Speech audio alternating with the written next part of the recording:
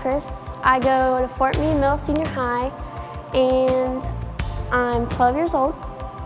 And my family, they're into CrossFit, which has to do a lot with weightlifting, and so I came from a weightlifting background. This is my first year weightlifting, but I've kind of always watched weightlifting since my parents have been involved with CrossFit for a while. At first I thought that, since my parents are doing it, maybe I should do it too, just to be with my parents more. But I think that it's become kind of like something that I like to do more every day, and so it's just like something I enjoy now. Emma, she came for tryouts. We held the open tryout for the girls weightlifting team, and she came out and she definitely impressed.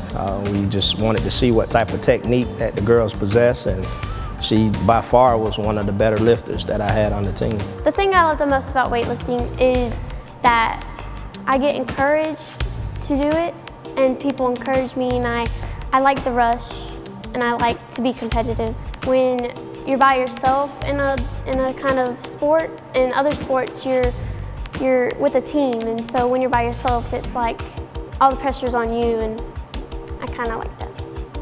I think one of my biggest weaknesses are when I'm going into a meet and I see a lot of strong girls, and they all lift a lot, and I think I get discouraged, and I think that I can't lift more than them.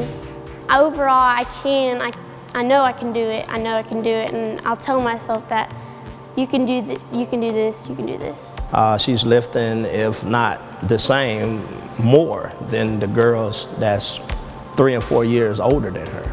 Given her stature and her strength and ability at this young age, I don't see a limit for her. You know, could say the sky's the limit, but I don't see a ceiling for her. She is just off the charts, and I could definitely see her being able to fulfill her dream by being a USA weightlifter.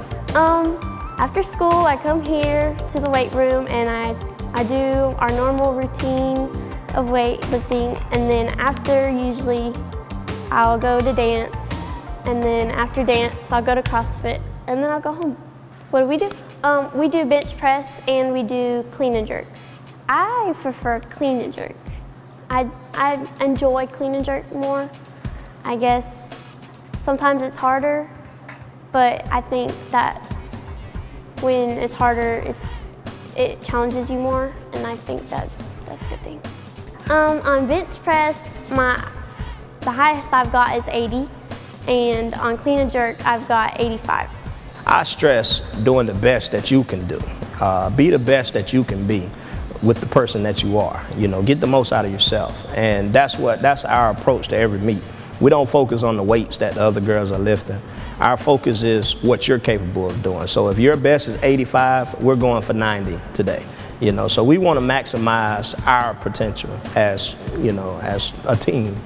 I hope to go farther in weightlifting, maybe USA weightlifting.